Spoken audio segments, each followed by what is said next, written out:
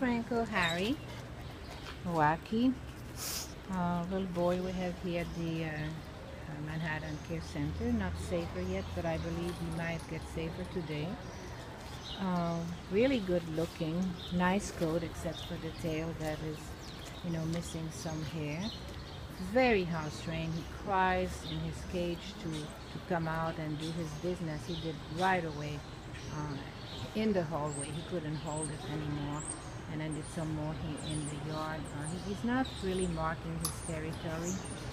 He likes to see what's around and go on his hints. To be tall and see what's going beyond. He's a little bit stressed. He cries a little bit. He has some foam at his mouth, but I can't bet it all over. He's really fine. He walks well. He likes food. Papi, want some? You want some here? Come here. Why are you crying like this? Why are you crying? Why are you crying like a baby? You're not a baby. You're all grown up.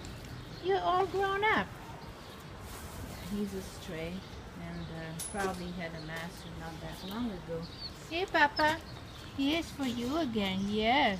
He can sit on command, but rather will, go on his hint to try to get the food. But he's able to do that.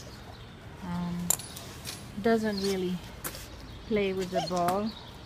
I mean, he runs sometime after it, but doesn't catch it. He's a friendly character, but really stressed. You see, he's crying a lot like this, and probably had a home. Whatever home he had was not a shelter and a cage, so maybe he liked that better than being here. So he's crying. Why, you're crying, baby? Yes, you're crying, baby. You are a crying baby. Really good looking, nice color between the brown and the gray.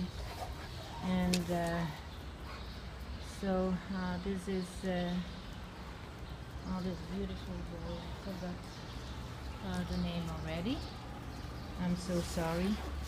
A stray, I believe, here at the Manhattan Care Center, not safer yet. Come here, Papa. Come here, little boy. Yeah, he's a little too stressed, but he does come when you call him. He doesn't mind being caressed. He needs a little bit more time.